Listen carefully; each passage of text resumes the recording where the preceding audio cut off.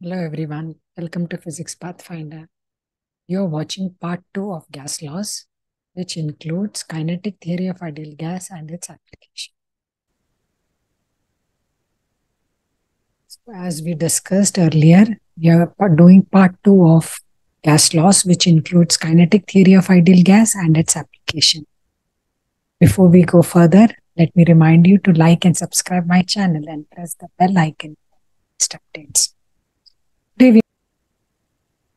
So today's session, we are going to start with a small derivation. This derivation is of the pressure of an ideal gas. We start this by considering a small atom, a single atom having mass m moving along x-axis. So as per our assumptions of an ideal gas, the atoms are highly elastic. So if it is moving in a container, having a mass, moving with velocity v, as it hits the side 1, it bounces off and moves towards the side 2. So it keeps on moving, is bouncing from one end to the other. So as you can see, a mass m having velocity v, the product of mass times velocity is momentum. Due to frequent collisions on the sides of the container, there is change in momentum, which is 2 mvx. And as we know from Newton's second law, that change in momentum over change in time should give you force. So here next step is to find the change in time. So you know that time is distance over speed. So for the molecule, it is moving from 2 to 1 and 1 to 2. So the distance covered is 2d. And the velocity is vx. So change in time is 2d over vx. If I divide both of these, because rate of change of momentum is force, I divide equation 1 by equation 2, get the equation for force of one single atom moving along x-axis.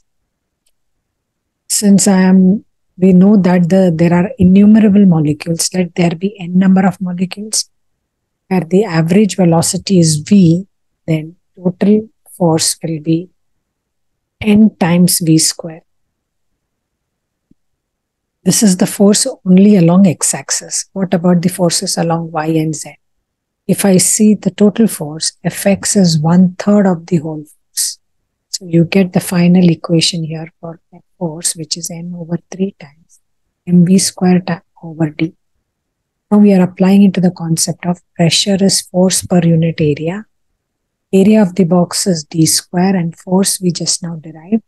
We're going to divide f and d square. So you get a final equation which looks like this. D cube is volume. So from here you will have lot of variations for one single form.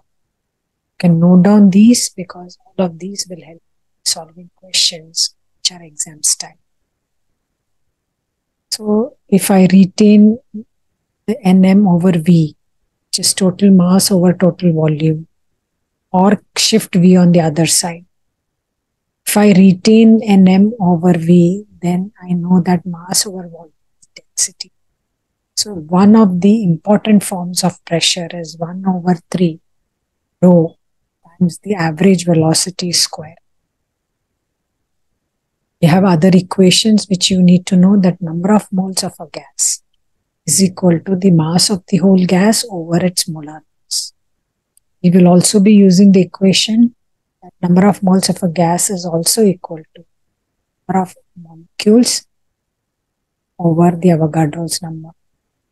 We will also be using that the ratio of universal gas constant over the Avogadro's number is a new constant called as Boltzmann's constant. PV is equal to nKT. Instead of nR, you can replace it into nKT, which are the variations. So you can see here from here, the previous derivation, if I retain PV on the other side and replace it with nKT, you can cancel the capital N on both the sides. This is the first variation of average velocity square. Taking a square root, note down the variations. This is first, this is second, this is the third variation of the same formula. You can use any of those based on what is asked in exam. more variations of RMS velocity. Now this average velocity is also called as root mean square velocity or average. This is a special type of velocity where the normal average is difficult to find. So when a molecule moves equally on every direction, average velocity gets cancelled. So we do root mean square velocity, which will give you an average velocity. We're going to apply this in exam style questions. The next part, which is extremely important for sums, is that average kinetic energy, translational kinetic energy, is equal to 3 by 2 kT. So here this, if you know any of the unknowns are required, you can find them. More variations of translational kinetic energy. Instead of K, I can use R over NA. We also have the energy.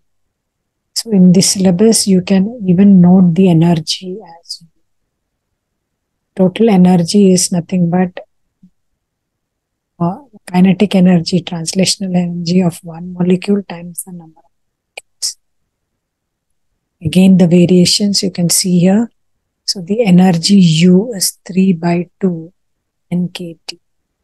Instead of nKT, you can also write small nRT. Again, note down the variations and use accordingly. Exam. Let's do exam style questions now.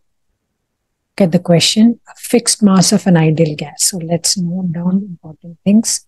Key points are fixed mass, expands slowly at a constant temperature. Very important. What are the 3 statements which are correct? Let's go through the first. You are expanding the gas molecules means there is an increase in the volume.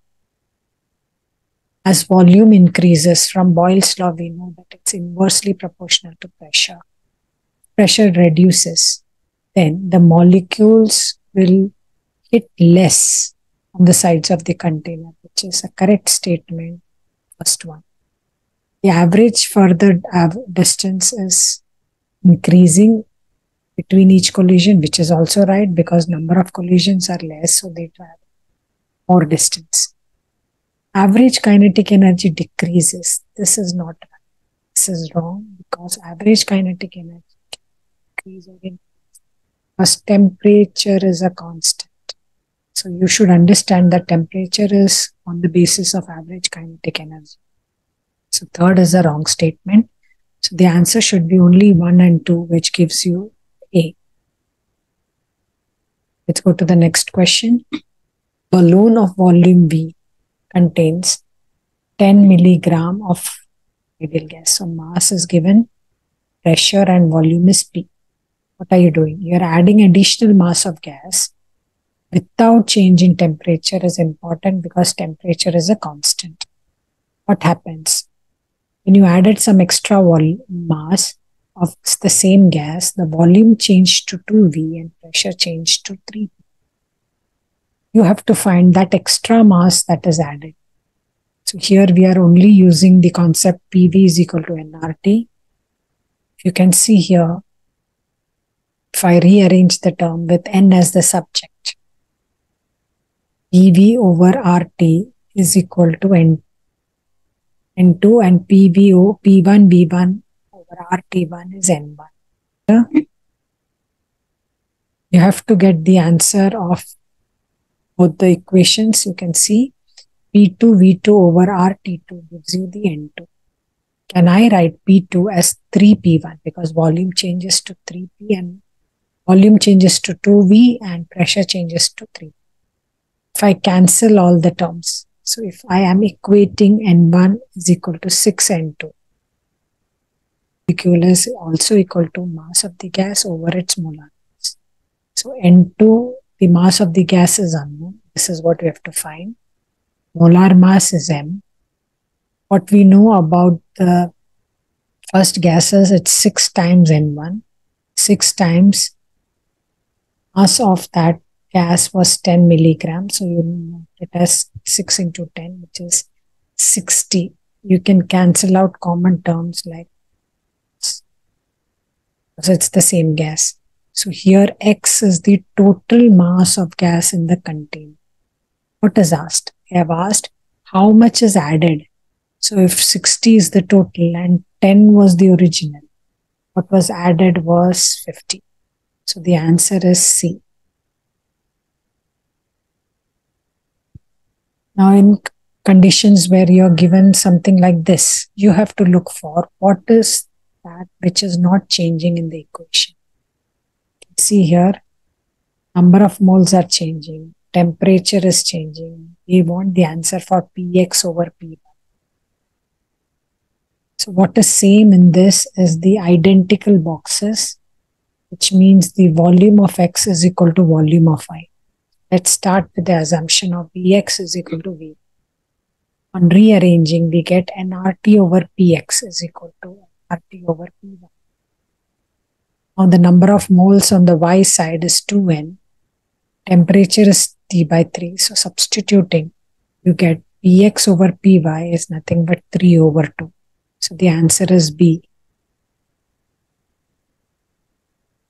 Let's look at example more. You can see the air consists of 0.9% of argon and 0.002% of neon.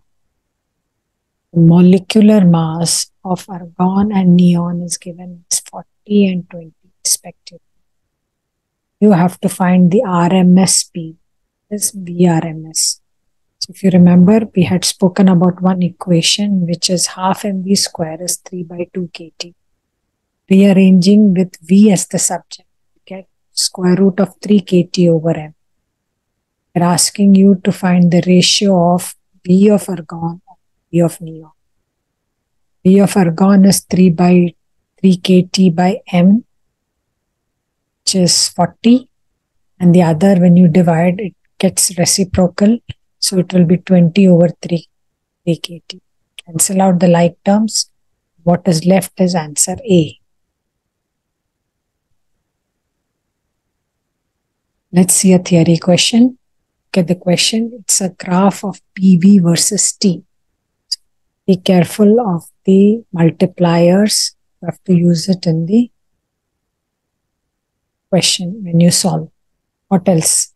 Mass of a single molecule, one molecule, is 4.7 into 10 to the power minus 26.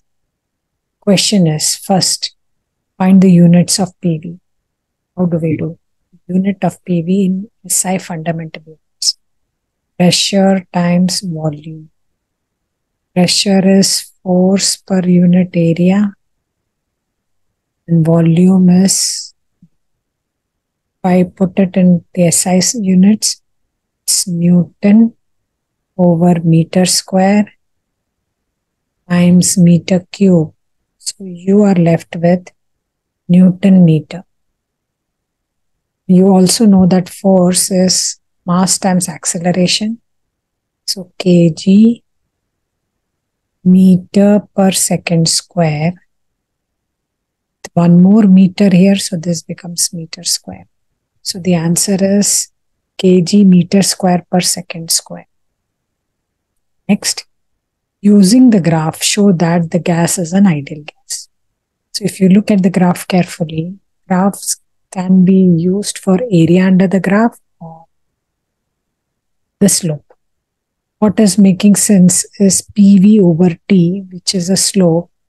If you remember, if I rearrange the equation, right, P over T.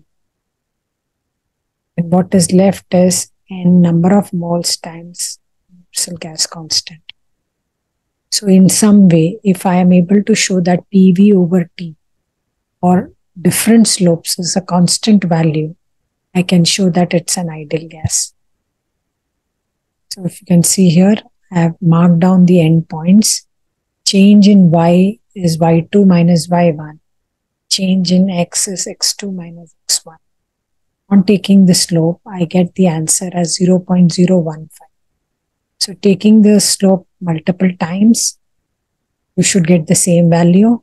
Or the other way to do the equation is 0.015 over the number of moles. If we can find, we'll be finding it in the next sum. we are able to find that, and it is equal to the value of the constant 8.31. Then we can show that it is an ideal gas.